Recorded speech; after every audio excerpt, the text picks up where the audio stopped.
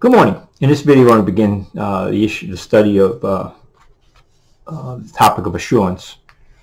And at the outset, I'm going to read a part of the Chick tracts dealing with who is it going to be. But this is the end of it. And this is why people don't have assurance. This is you're going to see here why reading this confusion of what the gospel is that these guys put in there. It's deliberate. So you have a character here. Lord Jesus, I'm dirty and filthy and guilty. I know it. I believe that you died to pay for my sins. Okay. Now what? Please forgive me and give me a new heart. Well, you already said you believe that he died for your sins. Why you ask him now to forgive you? You see the confusion. Then he's got a thing, they have a thing, a check-off list. Do you admit that you're a sinner? Yes or no? Do you believe that Jesus died on the cross for you? Yes or no? Did you ask him to save you? Wait a second. Number 2 says, is asking you believe Jesus Christ died on the cross for you. So why do I need to ask him? What did you ask him to save you and come into your heart? You see how they're mixing what's true with what's false? You see the confusion that this raises among people. Why they don't have assurance? Because of this nonsense. They can't get their tenses right of salvation. They can't get their tenses right. Once you believe Lord Jesus Christ has died for you on the cross and rose again from the dead, was buried and rose again from the dead, and you're putting your faith in him for salvation, you're saved. You don't have to ask. You have to believe. You have to believe. So where's the asking from? Because man wants to put something in. Man wants to put something in to think that he's done something. And he wants to make it look like it's humble. That's right. Well, he's asking, not humble. It's actually a blasphemy against God.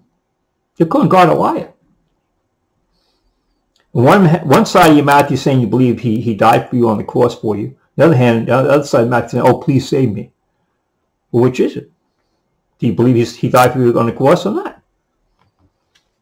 This is sloppy, stupid, moronic thinking. And this is why there's so much confusion in Christendom.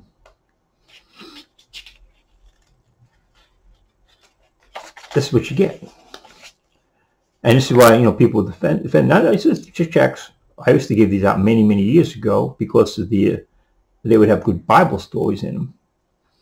And they'd say, well, the gospel is kind of squishy and fouled up. But now they've gotten worse and worse. And this is the type of thing that attacks. This is a sin of prayer type of nonsense. And people say, well, it doesn't matter. It doesn't matter because it affects people's assurance. That's why people don't have assurance of salvation. Because they don't know, well, did God say yes or no? But a minute ago, you said you believed that he did die for your sins on the cross. But now you're asking him. So now it becomes an issue, well, will God save you or not? No assurance. So when we look at the topic of assurance of salvation, which right after salvation is the crucial issue. Because right after salvation, Satan comes in. If he can't stop an individual from getting saved, he's going to stop him from being assured of his salvation. And that's the next issue that has to come up. But one thing about assurance, it is not the belief in eternal security. In chapter 10, we'll get that eventually, chapter 10, Schaeffer writes, the subject of security is somewhat different than the question of assurance already considered. Eternal security is a doctrine of Scripture, a divine revelation of an abiding fact which exists whether it is believed or not. Assurance is only a personal confidence in a present salvation. You have eternal security whether you believe it or not. It's not part of the gospel. What these guys are saying is that if you don't believe you have eternal security, then you can't be really saved. That is not true. Assurance of salvation comes from the fact that once you're saved, you get assurance of salvation. You believe in what God has told you to believe in, and then the next verses are starting to deal with the assurance issue, and then you have assurance of at that moment you're saved. Where they say, well, Ed, you said these people, you receive eternal life. Yeah, and God could take, hypothetically, you don't know that God could take that back. The assurance of salvation is the present reality that you're dealing with about you are saved at that moment. Eternal security is the future. Do you have confidence in the future that you can never lose it?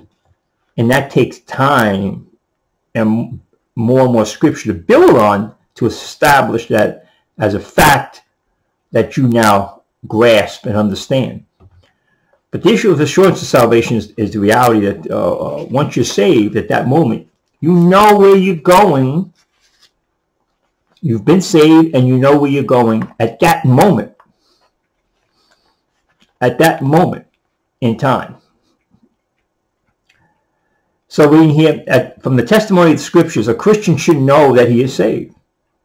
There is abundant biblical witness on this point, and it can hardly be deemed commendable to be in doubt on this vital question. Yet to many it may seem to be presumptuous in the extreme for one to be assured of his own salvation. And that's the reality. They think if you have confidence in the fact that you are going to heaven at that moment, they think that's presumptuous. And that's where religions all built up the whole idea of, the denominations have built up the idea that you can't say that because they reject, not only they reject eternal security, they reject the idea that you can lose your salvation, and therefore the assumption of that that you have assurance, they consider presumption, because they consider you have to continue to work for your salvation.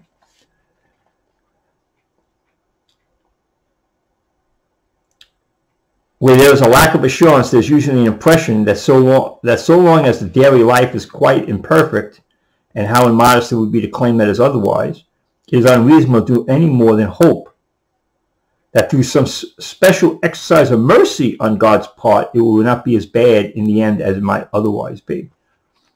So the issue is, assurance of salvation is the reality, the day-by-day walk, and the fact that you are saved at that moment. You've been saved, and your walk, you have confidence in that day that you're saved.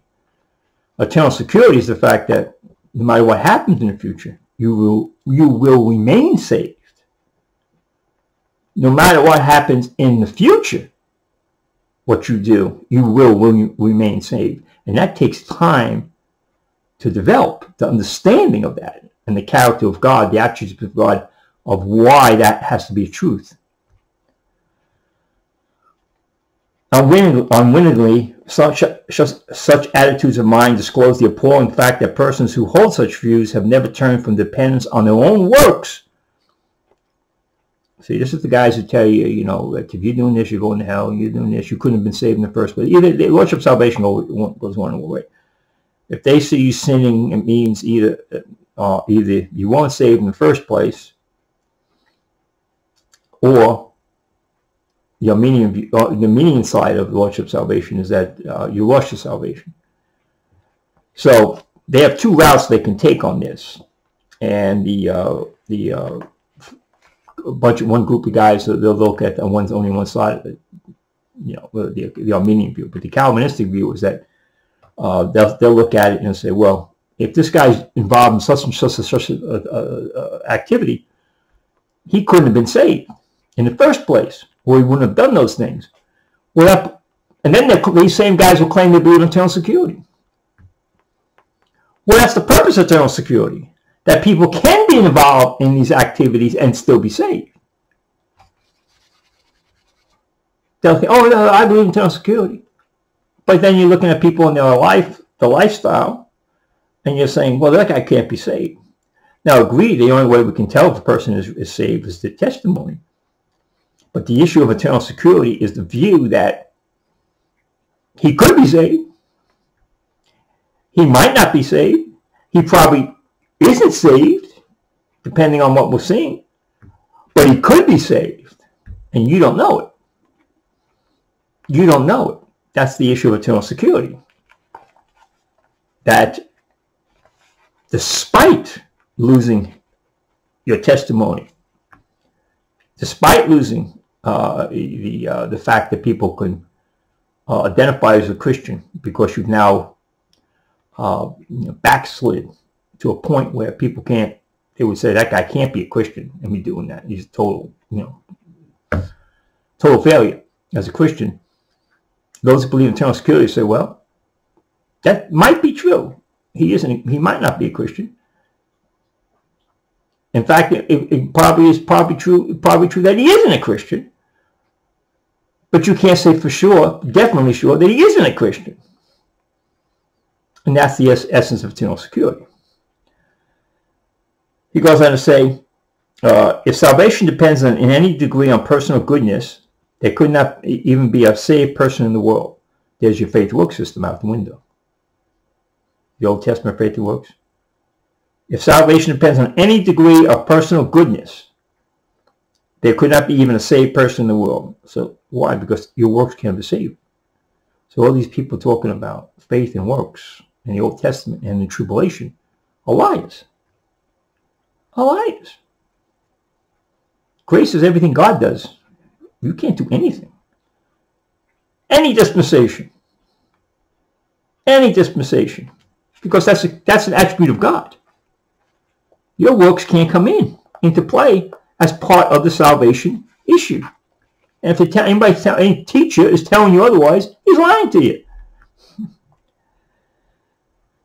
If salvation depends on any degree on personal goodness, then it could not be even a saved person in the world, and therefore no ground in it for assurance.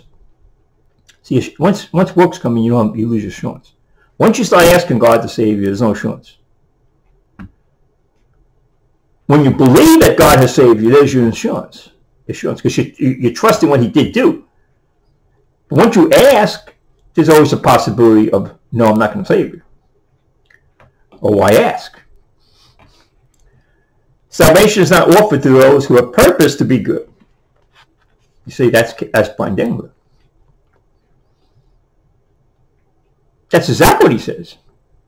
In his testimony, he says, he wanted to stop sinning or something like that. And he says he was going to say, I'll do what you want me to do. He was telling God he purposed to be good. That's exactly what that whole little cadre of group was saying. You have to purpose, tell God, you purpose yourself, I'll be good, God, in order to be saved. That's exactly what he is teaching in his little followers, in his little group, cult group. Salvation is not offered to those who have purpose to be good or religious, nor is it guaranteed to those who hope God will himself be good and gracious in the end. That's asking God to save you. That's asking God to save you. That guy's hoping that God will be good and gracious. That prayer defeats assurance. It is offered to all meritless, helpless sinners who are willing to believe that God has already, past tense,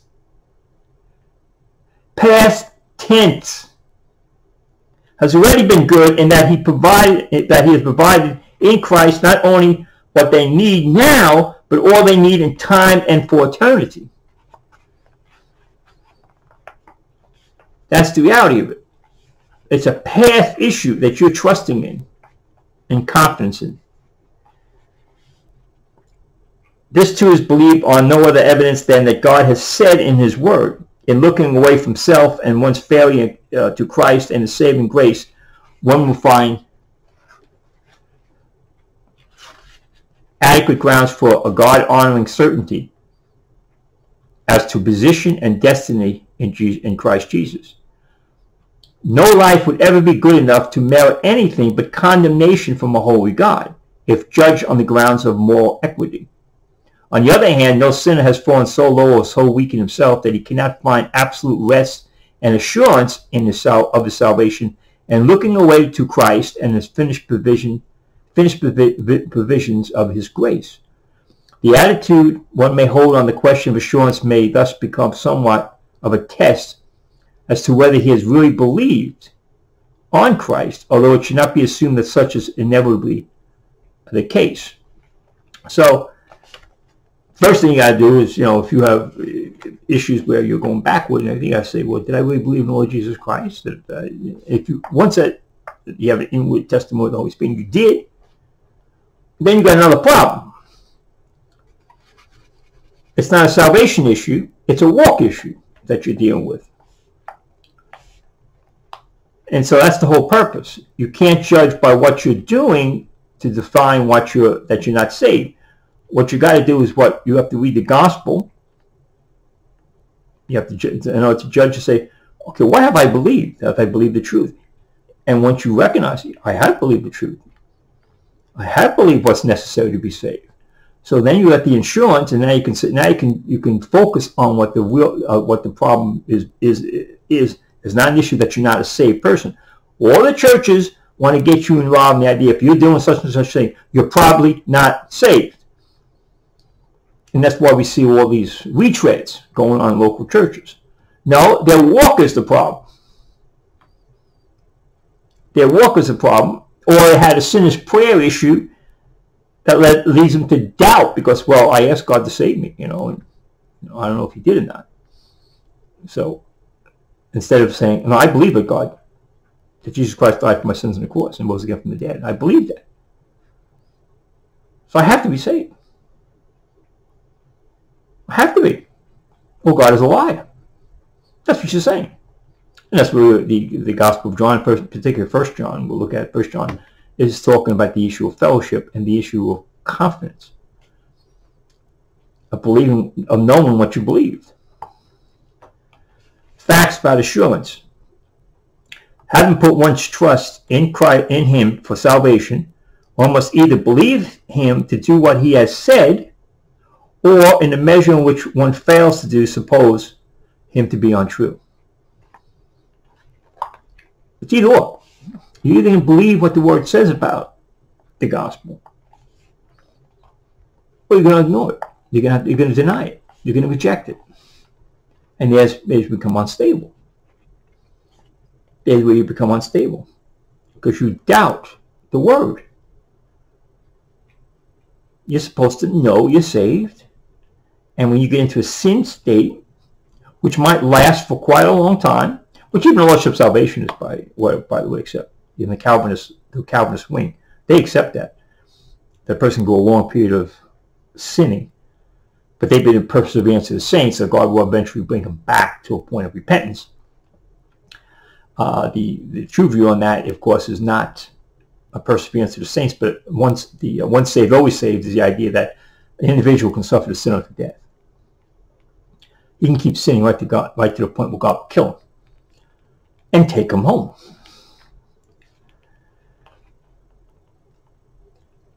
Going on, it says, if being note the very day and hour of such, let's see. At this point, a doubt is sometimes expressed as to whether one has really believed in the saving way. As a matter of fact, such a doubt is still one in regard to himself rather than of God. That's when people try to tell, did you really believe? Did you really believe? That's why he went to 1 Corinthians 15. Maybe you had a vain faith. Maybe you had a vain faith. Who says it all the time? Brian Denver.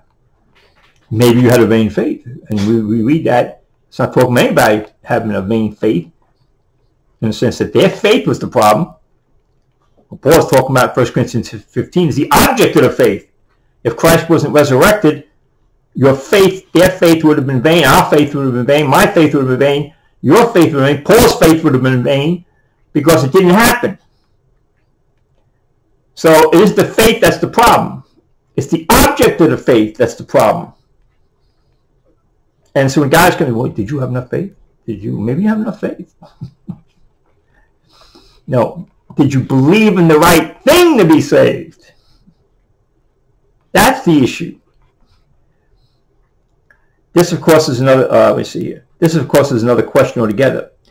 But one is so important that nothing else can be undertaken or determined until it is settled. You got to know that the faith, you had the right object of faith. You believed what you needed to believe to get saved. Your faith wasn't the problem. The issue is you got the right object. God led you to the scriptures. You believed the scriptures, and therefore you are saved. And so once you settle that, and you're having a problem in your walk, you have assurance of salvation. Well, I know I'm saved. So what's the other problem? What's my problem here? Why am I still sinning? Why am I still dealing with a particular sin? Why am I going backwards? But those are walk issues. Those are sanctification issues, progressive sanctification issues, that now you can go through the scriptures and look for the answers to. But if you're looking to see whether you're still saved or not, you got a whole different issue, and now you're off track. And you're a saved person looking how to get saved, when you should be looking how to walk the Christian walk. Let's see. This, of course, is another question altogether, but one is simple that has to be taken and determined unto itself. The only cure for this uncertainty is to end it with certainty. These guys are throwing uncertainty at you. You have to end it with certainty. You've got to know that you know, that you believe the true gospel. And these guys with these chick tracts and, and Brian Denver telling you, and these other liars telling you that, well, you did maybe your faith, you didn't do enough of this, and you didn't do enough telling God that how bad you are, and pleading with God, and begging with God, and that you want God to help you and save you, and that's the way you have to come to Him, and that's the method. You've got to come to God with certain aspects of emotion that you want to change life, God. You want to stop this and stop this, and then that's relevant to salvation. None of it. Fourth gospel. Let such a person face his own utter sinfulness and meritlessness with the revelation of the cross, and discover, as he must, no hope in himself, and then and there, once and for all, appropriate the provisions of divine grace for every need of a sin-cursed soul. It's all been provided for. It's done. It's finished. You're saved. Now move on. Move on. Don't be shocked by your sin nature. That hasn't gone away. But the issue is, once you've established the fact that your salvation is certain, it's time to stop. And that's the advantage of no internal security, because the whole idea is to stop walking back. Stop questioning your salvation. And recognize that, yeah, you're going to continue sinning. Now the issue is growing in grace and dealing with those sins and your walk. It should be noted that very day and hour of such a decision, and believe in the decision itself enough to thank God for His saving grace and faithfulness. There's a prayer. There's your sinner's prayer, people. The saved sinner's prayer. You're thanking God for saving you. You're not asking Him to save you. You're thanking God that He did save you. So all this junk that these people put out, well, the sinner's prayer doesn't hurt, because then you get to know exactly when you were saved. Not when you ask God. You want to get a date when you can identify, say, this is the date I was certain I was saved, was a date you can put down. This is the day I thanked God I was saved. Not asked to be saved, but thanked Him that He did save me. These guys got you all over the map with their emotional tripe.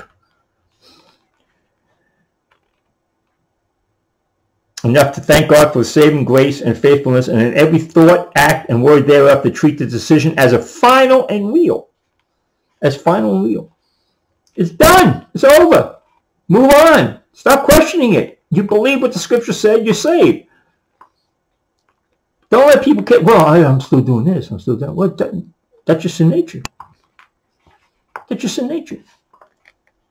No one said you can stop sinning. Well, you don't feel this, you don't feel that. Who said you're going to feel something? Feeling is subjective. No one's saying people don't feel things when they get saved. No one says that. But it's subjective. There's varying degrees of it. So that's not the standard by which you judge your salvation. Some people are going to feel more when they get saved. Some people might feel less. Some people won't feel anything at the moment. But they'll have acknowledgement that they are saved. And then there'll be inner witness of the Holy Spirit that they are saved. And then the idea is that you'll have a spiritual desire for things that won't exist in the unregenerate man. You'll have a desire to hear spiritual things. But this comes with more and more growth. This comes with more and more growth, and this comes with more positive volition. And you want to hear more of the Word of God. You want to hear more understanding more Christian walk and the Christian life, and what God has for you planned, and these things. And these are things that only can come from the Holy Spirit, because unregenerate man doesn't care about any of that stuff. Spiritual songs, psalms, rejoicing in the Lord, a desire for the Scriptures. All these are spiritual aspects that the unregenerate man has no concern about. It is a crying need of a multitude of religious people that they bring themselves to some final dealing with the Son of God with regard to their sins and his salvation. And that's what water baptism is about, people. That's why it's an ordinance. It gives a finality to the fact that you're giving a testimony, a witness to the reality, to the world, says, I believe this. And you're separating from the world. You're separating from the world and making the acknowledgement. I'm not of the world anymore. I'm of Christ. I'm a Christian. I believe in the Lord Jesus Christ. And so the water baptism is a legitimate ordinance to identify, to give that witness, that testimony. But again, the person isn't saved because of the water. The person is saved because of what he believed, and the water is a testimony of that salvation. They should be positive enough in this matter to face the eternal question before him as to whether they choose to stand in his grace alone or in something within themselves, even the slightest degree. Get that. They should be positive enough in this matter to face the eternal question before him as to whether, him is capitalized God, as to whether they choose to stand in his grace. You can believe the word or not.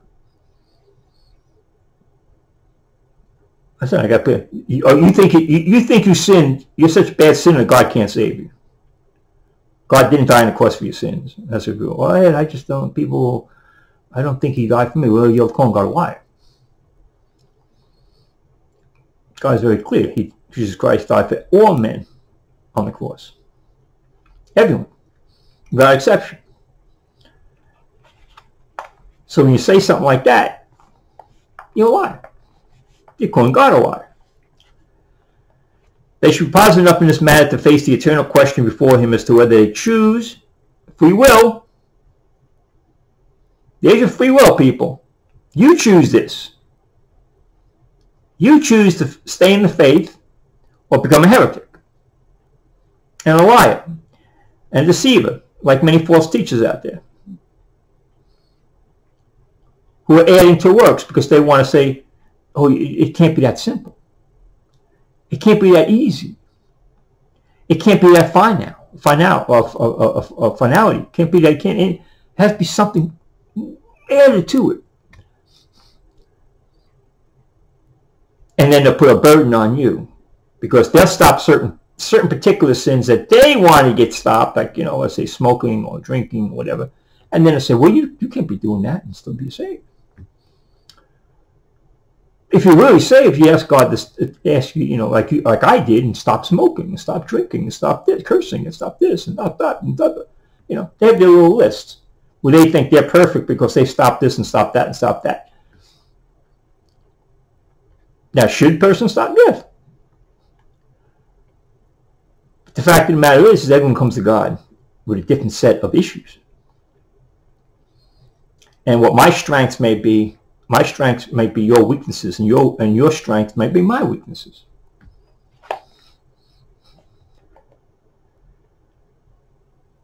So stand in His grace alone, or again, to choose to stand in His grace alone, or in something within themselves, even in the slightest degree. This is the 11 issue.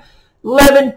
When people, he's almost perfect. He's almost 11. It kills the salvation gospel. It kills it.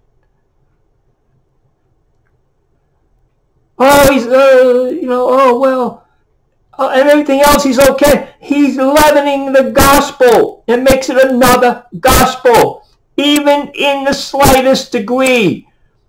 This is a false gospel. Chick tracts are a false gospel. The sinner's prayer is a false gospel. Making confession part of salvation. Romans 10:9-10 is a false gospel. Water baptism, making baptism part of the gospel is a false gospel. Making eternal security part of the gospel is a false gospel. That's when people have a big problem with me on that issue. But eternal assurance and eternal security are two different things. Eternal security is a doctrine. Assurance of salvation is a certainty of that moment you're going to heaven. Eternal security is the confidence that can never change.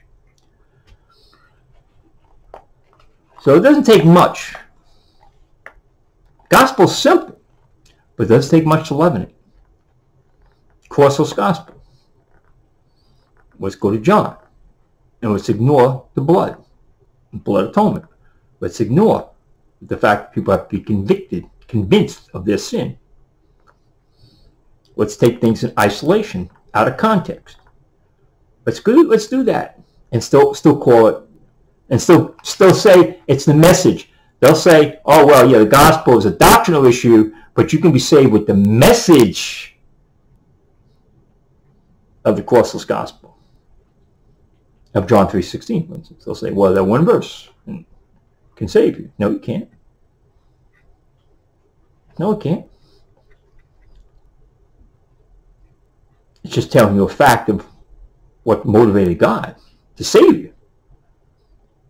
But you got to believe in His death, burial, and resurrection of Lord Jesus Christ. What saved people do is that they import their own understanding of the gospel that unbelievers don't understand yet. And that is a danger. You come in there with a preconceived, you have understanding of things that people don't have, the unregenerate man doesn't understand yet, and you're already assuming that you're putting that by the intuitive aspect that just, well, certainly he would know that. No, he wouldn't. It's a spiritual phenomenon. It's a spiritual issue. They don't know anything about that, about Jesus Christ dying for them on the cross. The Spirit, that's revealed by the Holy Spirit.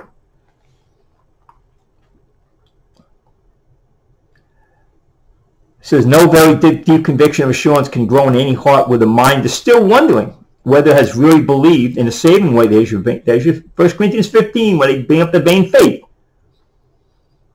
Maybe you had a vain faith. Read the entire chapter of 1 Corinthians 15. And see, it has nothing to do about the faith being the issue. It's the issue of the object of the faith. But they'll constantly use that. See, a vain faith. You got the vain faith. Maybe you have enough faith. Maybe your faith was too weak. and is really believed in a same way, and there's no impression of certainty are allowed to take root, and no impressions of certainty are allowed to take place. So what happens right after the person is saved? You bring them into assurance verses, which is John. This is what you do. You bring them into the passages that say, now you have confidence that you've trusted in the Lord Jesus Christ, you are saved.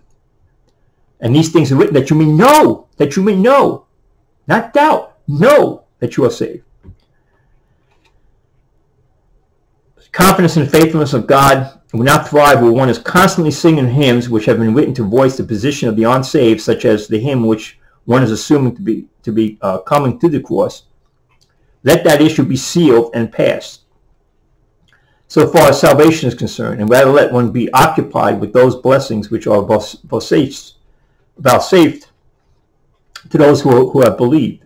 It would be much more reasonable to sing in the cross of glory of Christ I glory. In a lot of churches constantly sing gospel songs dealing with people who need to get saved, as opposed to songs that glorify God for being saved. And so that's where you have a problem in local churches. Confidence in Christ. He says here, the word of Scripture becomes the title deed or official writings as to the certainty of the transaction. These things have I written unto you that believe on the name of the Son of God, that you may know that ye have eternal life. Such wonderful knowledge, therefore, is to be gained through the things written. The written things are as exceeding great and precious promises. But these promises can be no avail to the heart that will not believe him or take him at his word. Normal Christian experience and the joy and peace that results from believing can never even begin in the heart until God has been trusted to the extent that the record of his saving grace has been believed and received. So the problem has never been the issue. A lot of people might not be saved and get assurance of salvation because of this nonsense that people are always adding something to the gospel. Because they've added something to the gospel. And so they don't not believe in that faith alone. They've added something there. They've gone to Romans 10, Romans 10, 9, 10. They've gone to Romans 10, 13. Whosoever shall call upon the name of the Lord shall be saved. So you got to say a prayer. You got to call upon the name. There's anything about the gospel there.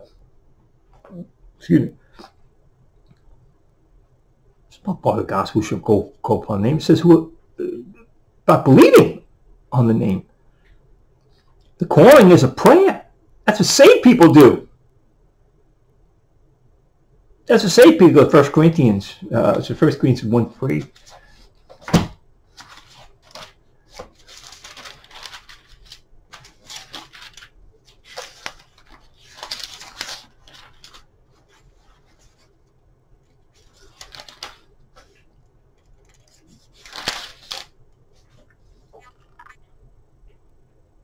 Yeah, point 1:2. 1 Corinthians 1:2. Unto the church of God which is in Corinth, to them that are sanctified in Christ Jesus, called to be saints, with all that in every place, call upon the name of Jesus Christ our Lord, both theirs and ours.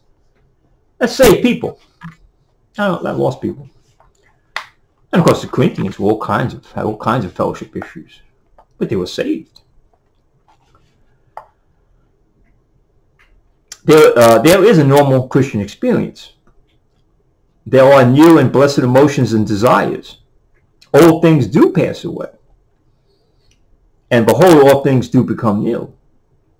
But all such experiences are but secondary evidence as to the fact of salvation, in that they grow out of our positive repose of faith, which is the primary evidence. There is very much scripture about the results that are sure to appear in a transformed life. True salvation must result in such realities. No one's denying that. No one's denying. He said, well, you have to have a changed life. A changed life. You're going to have changed desires. You're going to have a changed aspect of view that the Holy Spirit now is in you, moving you, encouraging you to move in a direction, but you still have free will. And so that's only a secondary issue of whether you produce that or not. It's not a primary issue. It's a secondary issue because you can say no, still say no to the Holy Spirit. It isn't automatic. That's what these guys want you to believe. The Holy Spirit does come into you and fills you after immediately you're saved. You fill those people, and of course you're born again. You're a new creature in Christ. So you have all the things we talked about, the inheritance things. Holy Spirit's now moving.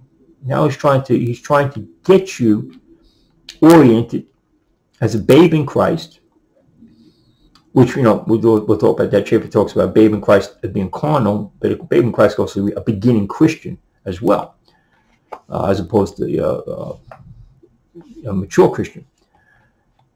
So you're beginning your walk,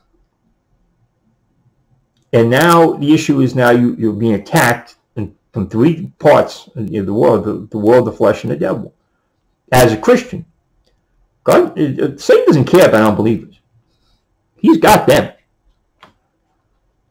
He's got them. They're his. He only cares about making sure they stay blind. But once you get the light, and you see the light, and you believe in the gospel, and you're saved, now that intensity increases, and you're actually thrust into a war setting. And what happens now? Now you're training.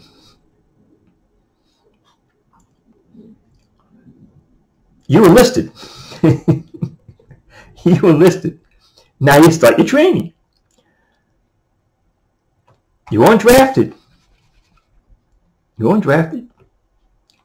You enlisted. And so now you enter into the warfare.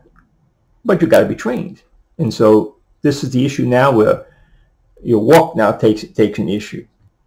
And the inner man does have a desire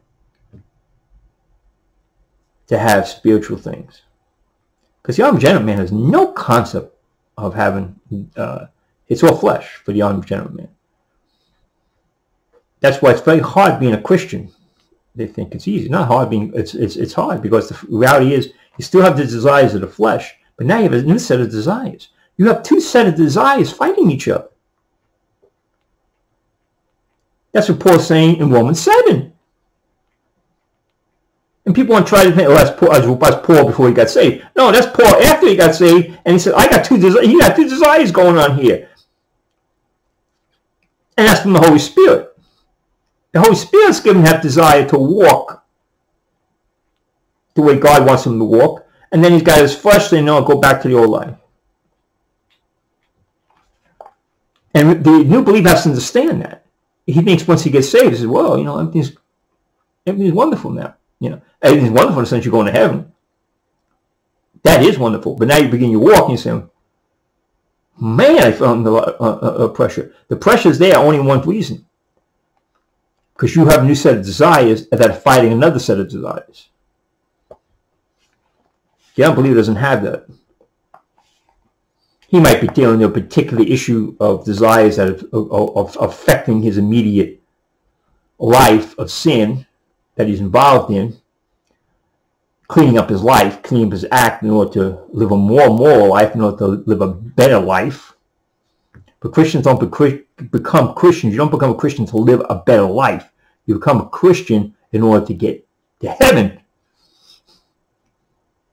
Brian Denning is trying to say, well, I had this problem here, I was involved in this, I want to have a better life. But you don't become a Christian to get a better life on earth. You become a Christian in order to get to heaven and have a better eternal life. That's the issue of the gospel, eternity. Now the issue of how you're going to live in time, that's a whole secondary issue. And Christians all of a sudden find themselves with a whole different set of problems that they weren't expecting. And because pastors aren't warning them. But they walk about what's going to go on. You're in a warfare now. That's what Ephesians 6 is all talking about. It's a war. You got to be prepared. You got to be trained. You can't send untrained people into war. They don't last very long. They don't last very long. And it takes quite a long time to train up a guy for warfare. It takes years. It takes years to prepare a person where he's ready for severe combat, intense combat.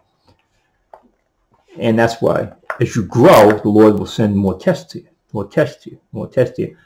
And maturity growth is the point where you're into the real heavy warfare, dealing with things to glorify God, like Job.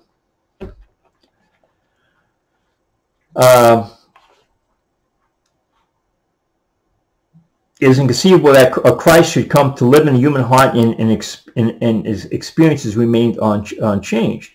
There must be, under such conditions, a new and vital relationship to God the Father, to fellow Christians, and to Christ himself, a new attitude toward prayer, toward the Word, toward sin, and toward the unsaved. That's all going to be there. No one's denying that. But it can be suppressed. It can be grieved. The Holy Spirit can be grieved. The Holy Spirit can be quenched. So those desires pop up and you fight against them. You fight against yourself. You fight against God. But they're there. But whether or not you're going to follow those desires or follow the desires of the flesh is up to you. Now the person from the outside can't tell you, can't say, well, you must not have those desires. Well, he doesn't know if you have those desires or not. Well, if that person was saved, he'd have a changed heart, he'd have a changed life. Well, you don't know if he has a desire for a changed life in order to live a spiritual life or not. And that he's just suppressing it. He's just fighting against it. Like Demas loved the world and left Paul. You don't know from the outside what the inner battles are going on with that individual. If in fact he's saved. There must be, under such conditions, a new and vital relationship with God the Father, to fellow Christians, and Christ himself, a new attitude toward prayer, the Word, toward sin, and toward the unsaved. This is the viewpoint of the Apostle James when he contends so earnestly for works that will justify.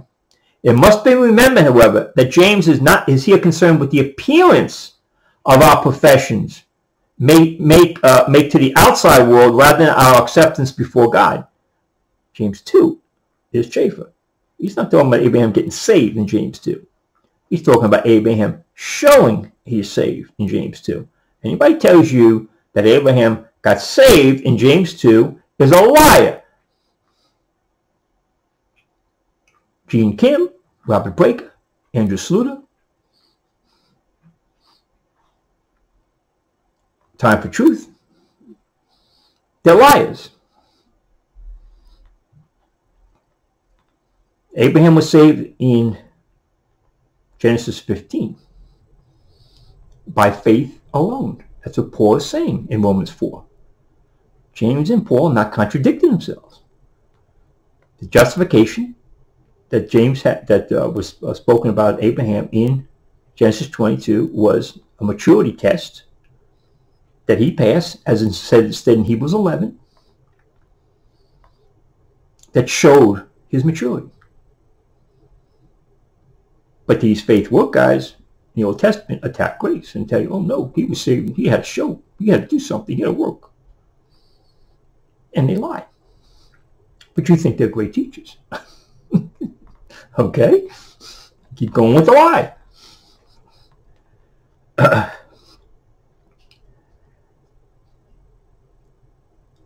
Men can judge only by the outward appearance, and works alone can justify the Christian profession in their sight.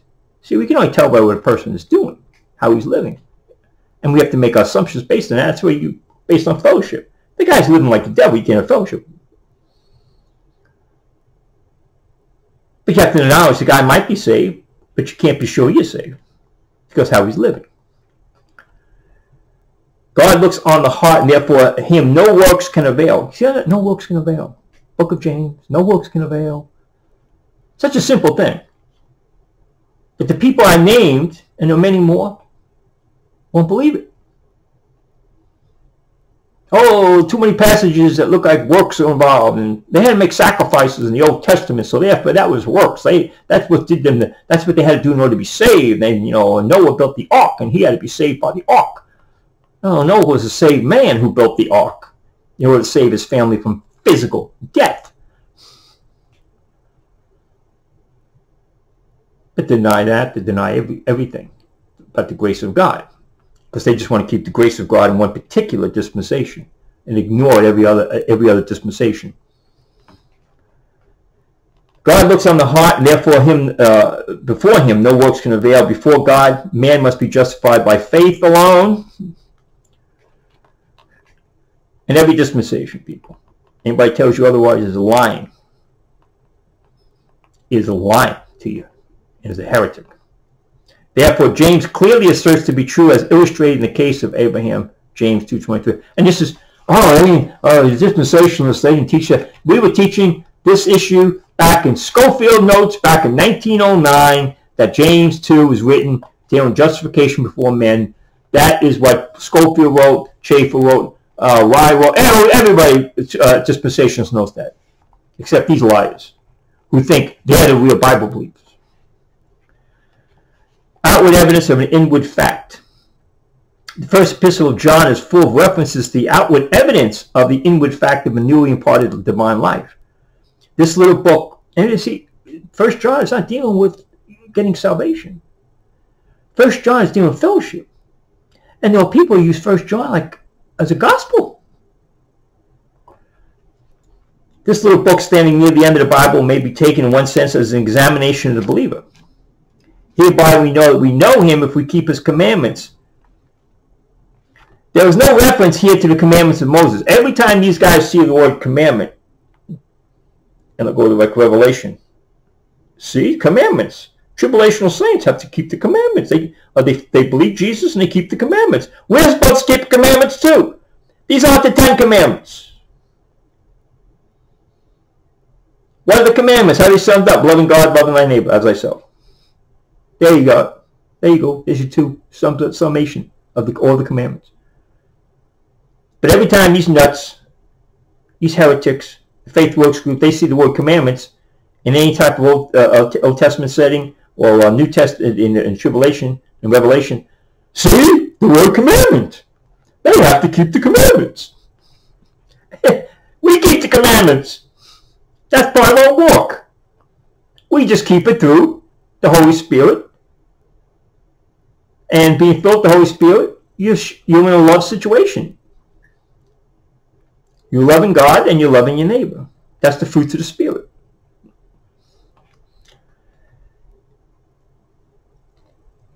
In this, the children of God are manifested in the children of the devil. Whosoever doeth not righteousness is not of God. Compare John 6:28-29. Rather, he that loveth not his brother. We know that we have, he's going to quote many of the passages here dealing with that issue. Whosoever doeth not righteousness is not of God, neither he that loveth not his brother. Hereby we know that he abideth in us by the Spirit, which he hath given us. He that loveth not knoweth not God, for God is love. And we have seen to testify that the Father sent the Son to be the Savior of the world. Savior of the world. Stop lying and crying that he didn't die for you. I don't believe he died for me. Shut up, will you? Get out of here. We have seen to testify that the Father sent the Son to be Savior of the world. Whoever shall confess that Jesus is the Son of God, there's a confession. What's confession for? Fellowship. That's what the eunuch did. He wanted to get baptized, and he said, I believe that Jesus Christ is the Son of God. It was a fellowship issue. Showing he was saved. It's not to be saved. It's not unto salvation. And it doesn't say there. See, they're taking this verse and taking it into Romans 10. And then saying 10, oh, see, you're confessing because you're saved. That person isn't saved because you're saved. It says onto salvation. Onto salvation. So the salvation there is a different salvation. It's a different salvation. It's a physical salvation for the Jew. They had to confess Christ to get out of Judaism, or else they'd be destroyed by the coming Holocaust that the Romans were going to bring on them for killing, that the God was not going to bring on, but the Romans were going to bring on them for killing the Messiah. That's what Acts 2 is. Acts 2 is save Jews in Acts 2. And they don't say what must we do to save, they say what must we do. They had to identify with the Christian church. And by doing so, they got kicked out of Judaism, which would save them physically from the coming Holocaust. If they stayed in Judaism, even though they were saved, they would caught up in that and would have lost their lives. They were given a chance. That's what the gift of tongues is for, a 40-year probation, to warn them to get out of Judaism. They want to stay out of Jerusalem. Get out of Jerusalem. Same thing happened when the Romans came. They came in, they besieged Jerusalem. And then there was an issue where Titus was called back. And I'm pretty sure it was the general, the head of the legion was Titus. He was called back because one of the emperors died. The emperor died. And so the siege was lifted. And so the Jews all thought they were safe now. And a lot of Christians got out of Jerusalem at that point. And the Romans came back. The Romans came back and over 1 million Jews were killed in Jerusalem. That's what the Lord was warning them about Jerusalem. And he warned them about that in Luke. And he says, when you see these things, get out of Jerusalem. And there's this aspect in Luke where there's a immediate historical issue the Lord is talking about, and then a future prophetic issue that the Lord is talking about. So there's two issues going on there when the Lord is speaking about. One is an immediate physical thing that's going to happen in 70 A.D. And he warned them about that. He says, when you see these things, get out of Jerusalem. And they were held up, basically, the zealots kept them in. Kept the people in the city. Once the Romans came back, the zealots kept them in the city. And then a fire burned up all the food supply. Horrible. Such a precious experience as described by these passages may become clouded by sin or lost in depression of some physical weakness. And were we depending upon the experience as primary evidence, remember, it's secondary, not primary, that we are saved, all grounds of assurance will be swept away. So it be that they may be clouded by sin. The more you sin, the more you lose your assurance. You begin to doubt your own salvation. That's one of the things you lose, confidence in your own salvation. The more you go backward instead of going forward, sin now becomes a whole a focal point. The flesh is now entangling you in sin, and you're losing your vision. You're losing your sight on the fact that you're a saved person, and your mind is now going back to things you thought as an unsaved person. You're thinking, because the whole idea is the renewal of our minds. We have to change our thinking as a Christian. We're changing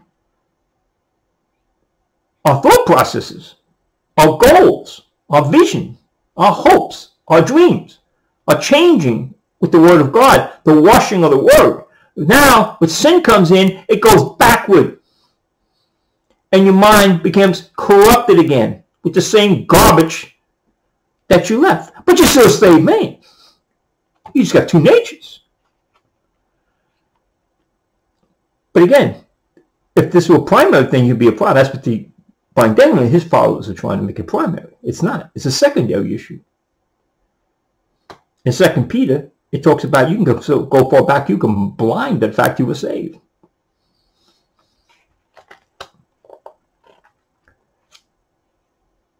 So what we depending on experience as primary evidence that we are saved, all grounds of assurance will be swept away. The primary evidence is clearly stated in the same epistle as the final word of testing. Testing here given, and the final grounds of confidence. So what's your final law of confidence? It isn't what you're involved in. Your final wall of confidence is, if we receive the witness of men, the witness of God is greater. But this is the witness of God, which hath testified of the Son. He that believeth on the Son hath the witness in himself. There's Romans 8:16. The Holy Spirit giving you a witness, a testimony. Now, because this is all personal, you don't know how other people are experiencing this. It's a very difficult thing, because you're saying, well, do you understand the Holy Spirit is trying to reach you and get? So it's very individualistic. It's very personal. And so people have a hard time relating to other people who are involved in sin issues and don't understand. Say, well, what's the problem you have? Because their own volition is rejecting the word. And that's the problem. The witness is there. The Holy Spirit's witness is there. They've tasted salvation. They've tasted the idea. They've begun to walk. But they stumble. But the righteous man will fall 7 times, but still rise up. We have an advocate in heaven, 1 John 2, who's advocating for us. But we got to believe that. We have to go to him in faith.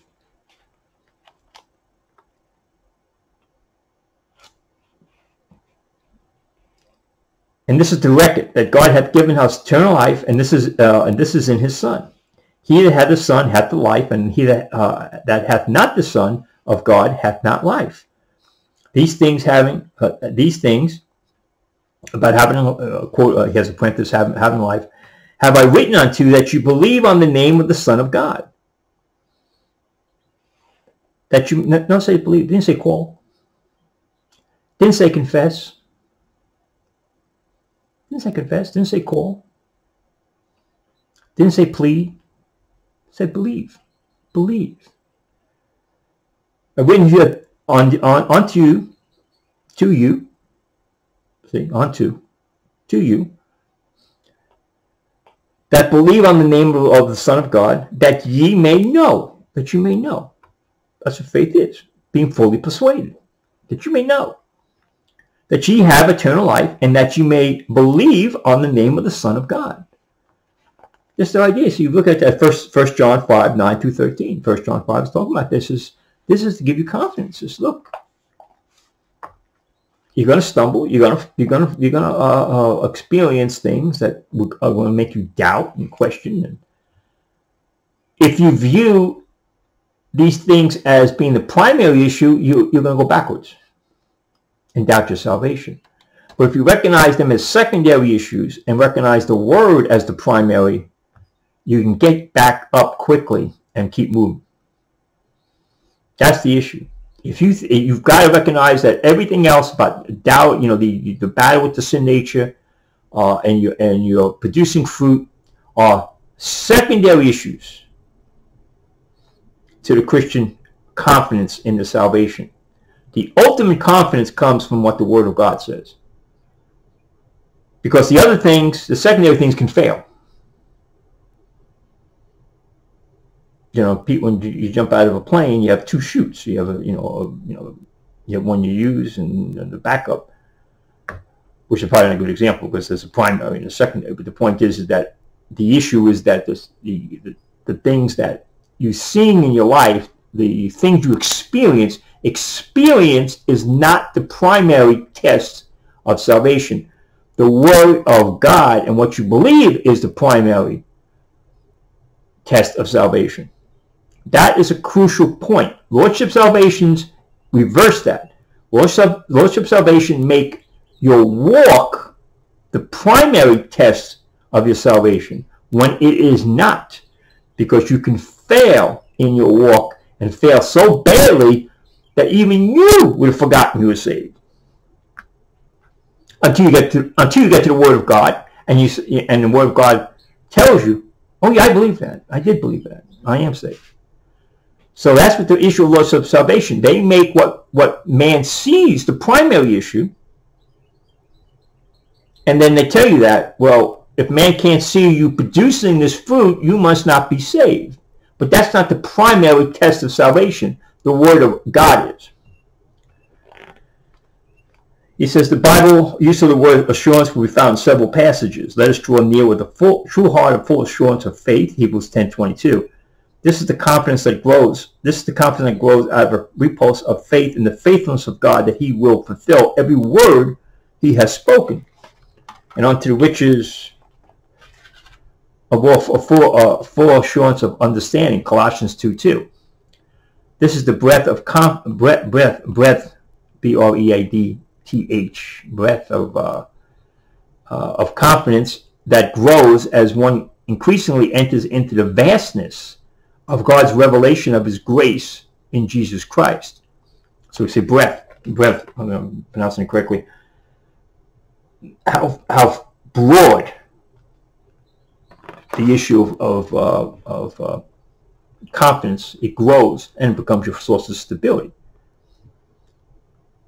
You become very stable because you're fully assured that you're saved, because you don't doubt God's word, not by what you see, not by what you're doing, experience at that particular moment, by what God says in his word.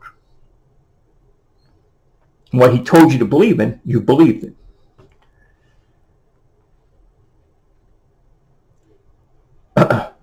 Some are so limited in spiritual vision when they believe that their first step in faith is centered on one promise alone. To such, there will be a growing understanding and a corresponding increase in confidence and assurance as other promises and facts of grace are apprehended. So, when you first believe, now you've claimed a promise of salvation, and other promises now will start to come in. Other promises that are part of your walk, and that will increase your stability in trusting in the Word of God. Because now you see, as you read the Word of God, and the Word of God cleanses you and changes you and transforms your mind, you now have and you see the vastness of God's grace. You have more confidence in God's grace, and that gives you a greater stability. And that's what the Christian needs. And it's spoken of James. You can't be unstable. Double-minded man is unstable in all his ways. You can't fight if you're unstable. That's the first principle of combat. Any combat. You have to have balance. All combat is based on balance. So you see a man who's on the hope and purpose of when you're fighting, get the other guy off balance. He becomes helpless. So in your spiritual warfare, your feet have to be planted, solid, and a solid basis in order to fight. If you're double-minded, you're unstable. You're going back and forth, back and forth. You're always off balance. Combat, you have to have your feet planted correctly in order to get balance for both defensive and offensive action.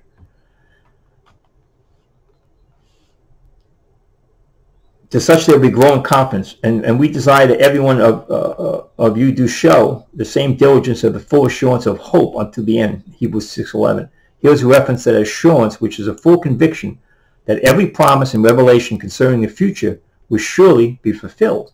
This, like all assurances, are simply the result of believing God. So that's what assurance of salvation is about. It's different from eternal security, because eternal security develops more as you grow and understand that it's a permanent issue no matter what happens. Assurance is that moment, present issue. Are you sure? Can you be sure that at that moment you're going to go to heaven, despite what spiritual condition you're in? Eternal security is how you get to that point where your assurances get deeper and stronger, and there's a greater appreciation of understanding what God does in order to, or has done to keep you secure, eternal secure, an eternal secure position. So eternal security becomes an issue of study and growth, understanding and appreciating eternal security. But assurance is something you should have at the point of salvation. And that's why it's part of the immediate walk. So you can have full confidence at that moment because you believed in the gospel. You believe in the true gospel and are saved. And that's your assurance. And your assurance does not come, and this is the crucial point here, the assurance does not come from your emotions. It doesn't come from what you're doing. Although you should be doing God's things, what God wants you to do. You should be bearing fruit. But that's not where the basis of your assurance comes from. Because that is basically could change. You might not be doing what God wants you to do because you're free will. You choose to yield to the Holy Spirit or not. But we don't make that the primary criteria of salvation. Lordship salvationists do, but we don't. Those who believe in eternal security, we make that a secondary issue. Although it's there, we know a battle has to exist in the, and that's what Hebrews is talking about. If the Lord doesn't chasten you, in Hebrews 12. That's one of the proofs that God isn't chastening you when you're out of fellowship. You better check your salvation. But you might be saved. You know, I mean, no, if he doesn't, if he doesn't chasten you, you aren't saved. You aren't saved. But the fact is, you might be a point where you've gotten so hardened that you become indifferent to the chastening. But you're supposed to check it. So the chastening is an added addition to show that you're getting something that unbelievers don't even get, an additional. And if you aren't, if you're not getting chastened by God, that's what Hebrews 12 told, then you're not saved. Then you have to go back and check what you believed, if you believe the true gospel or not. Not the issue of your faith, but the issue of the objective faith, where there are works added to it. That's what you're checking on now. So that's one of the other proofs in Hebrews 12. They say, well, you know, there's an added chastisement.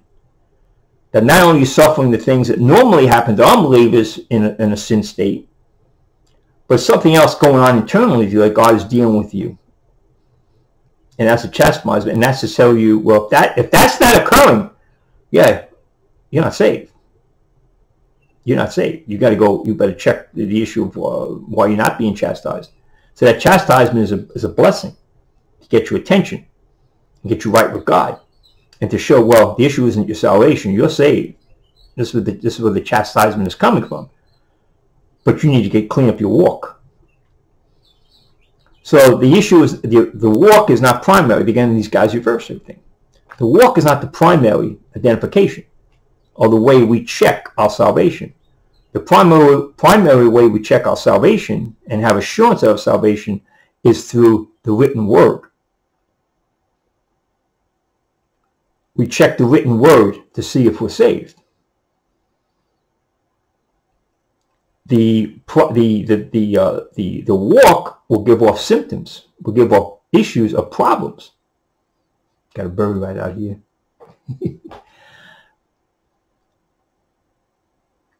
And we'll discuss more about the walk, the Christian walk, the issue of progressive sanctification later. But remember, the whole point of the issue of 3/10 of salvation and sanctification is the past sanctification is done. It's over. You're sealed. And that's what eternal security is about. And then your walk begins. And the issue now is you're gonna be going in and out of fellowship, in and out of fellowship. So your fellowship cannot be the primary basis of your confidence of salvation. It's the Word of God that has to be your primary basis. Your walk is secondary. Now, for the world, outside world, it becomes our primary basis of believing you're saved, not saved. Because that's all we have to go on, is what we see.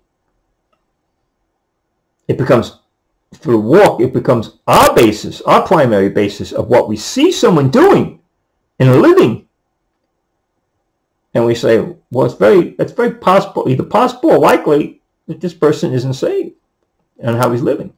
But if you believe in eternal security, you always have an aspect to say, but we can't be sure. We can't be 100% sure.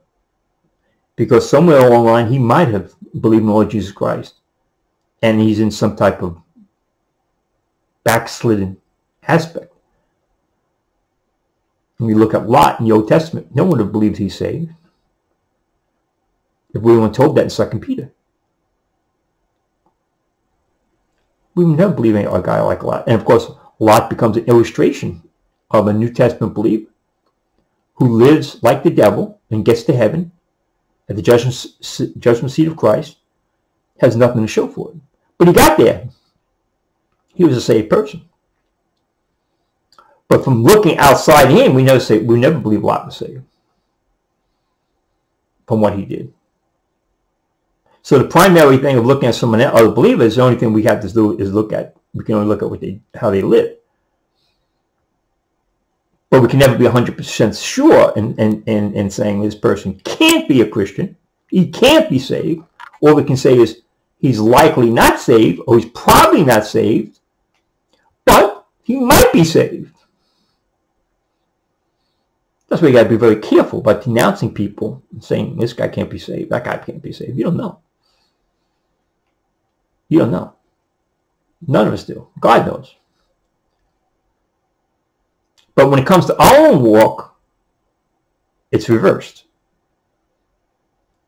The fruit bearing is secondary to proving, to showing to ourselves that we're saved. It's a secondary issue.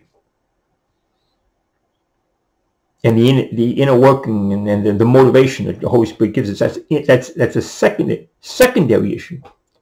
The primary, when those things start short-circuiting because of your own free will, because you reject the Holy Spirit, those things start short-circuiting, and you start going backwards and reverting back to your sin nature.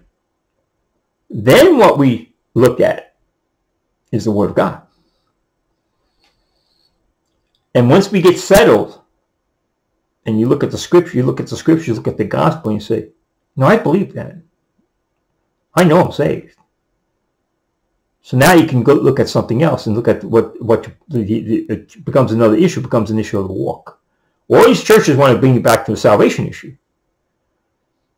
Oh, if you're fornicating, you must not be saved. Oh, if you're taking drugs, you must not be saved. Oh, if you're an alcoholic, you're drunk, you must not be saved. If you're involved in certain the depravity sins, sexual sins, you must not be saved. You can't be saved. Must deny what the Word of God says. Because everyone's got a sin nature. Everyone's got a sin nature. So what you see these guys involved in, well, if he was really saved, he wouldn't be doing such and such. If he was really saved, he wouldn't be doing such and such. No, he could do it. He can do it. Now, the fact is that he's doing it, depraved things or sinful things. You have to separate them from them. Separate them. You try to help him as much as you can. But once, you can't be dragged down by him. But you have to separate him. Separate from that. If he's involved in a lifestyle type of thing, saying that even if he might, well, yeah, I'm a Christian, I'm doing this. Well, you might be a Christian, but that's not how Christians operate in testimony. But the point is, he might be a Christian if you believe in eternal security. If you're Armenian, you believe, well, he could have been saved, but he lost it. If you're a Calvinist, you believe, well, he was never saved in the first place. Those who believe in faith, believe in once saved, always saved, we believe, well, He could have had been saved. He could have been saved. He might be saved. And if he is saved, he's going to heaven. And he's going to get there a lot faster than he thought he was going to get there. That's right. He's going to get there a lot faster than he thought he was going to get there, because this is still unto death.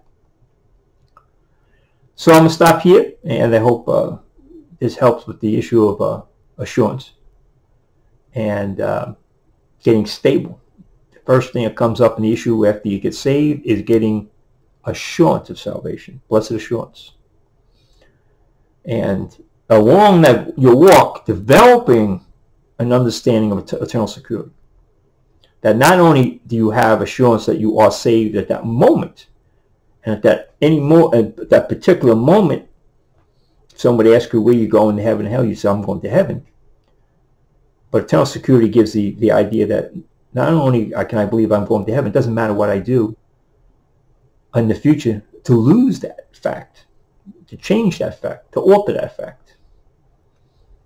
So you go from assurance to understanding eternal security, which gives you a total confidence and unmovable assurance because of eternal security, understanding eternal security. But you initially start off with the fact of eternal assurance, knowing that that moment, because you believe in the gospel, the true gospel, you're assured of going to heaven. That's a promise that God has made. And as you grow in grace, the reality of eternal security, that gives you more and more and more assurance that nothing can change that, comes as part of your walk and your understanding more of the doctrines and of God, the attributes of God, and the riches that we talk about, riches of inheritance, of what God has done for you when you believed, and that He won't take away. The gifts and callings of God are without repentance, and that's what eternal security is about. You have to learn that the 33 things can't be taken away from you. You might have assurance that you have them, but then you have to learn that they can't be taken away from you, even by God Himself, because of His own immutability. So, and when we look at Old Testament, you look at John 10. John 10 isn't into church. That's Old Testament. Sheep. Now you have all the things that we have in the church age. A lot of things are different. But they had enough to be saved and to have eternal security. So we stop and put this up. Amen. Thank you.